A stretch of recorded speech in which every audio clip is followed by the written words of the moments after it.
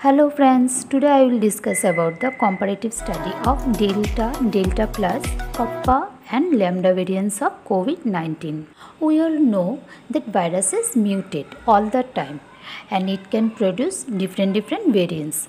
Most of these mutants are insignificant, but some others can make it more contagious. After this second wave of Covid-19 pandemic, it not just the Delta variant, but some other variants like Delta plus, Lambda, or the very recent Kappa is a great cause of concern in India. Two cases of a lesser prominent variant of Covid-19. The Kappa variant is reported from Uttar Pradesh. Viruses mutate all the time, that we know. Most of the mutations are insignificant and some may even make the virus less dangerous. However, others can make it more contagious and harder to vaccinate against them.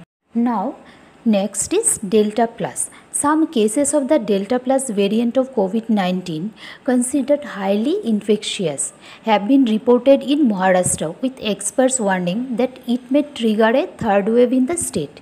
It has been detected in 9 countries including UK, Portugal, Switzerland, Poland, Japan, Nepal, China, Russia, and some parts from India. 138 cases of Delta plus variant is detected in Tripura. This Delta plus variant is highly infectious than plain Delta. It can also infect lungs. It is also reported that this Delta plus variant is due to the mutation in its spike protein, that is K417N mutation, which is also reported from the state of Maharashtra, Kerala, Madhya Pradesh, and with no significant increase in prevalence. Apart from usual symptoms, this Delta plus has vomiting, nausea, joint pain, and etc. This Delta variant is responsible for the deadly second wave of pandemic, but now a mutation in that variant has emerged, Delta plus, which is a cause of concern nowadays. India has dubbed Delta plus a variant of concern. Some scientists worry that the mutation coupled with other existent features of Delta variant and it could more transmissible than Delta variant. On June 14, the WHO designated the Lambda variant, previously known by its formal significant name, that is C.37, as the 7th and newest variant of interest. As per Malaysian Health Ministry, it has spread to 30 countries, including UK. 6 cases of Lambda has been identified in the UK till date, and all have been linked to overseas travel. As per Public Health of England, there is no evidence that Lambda variant can cause more severe disease.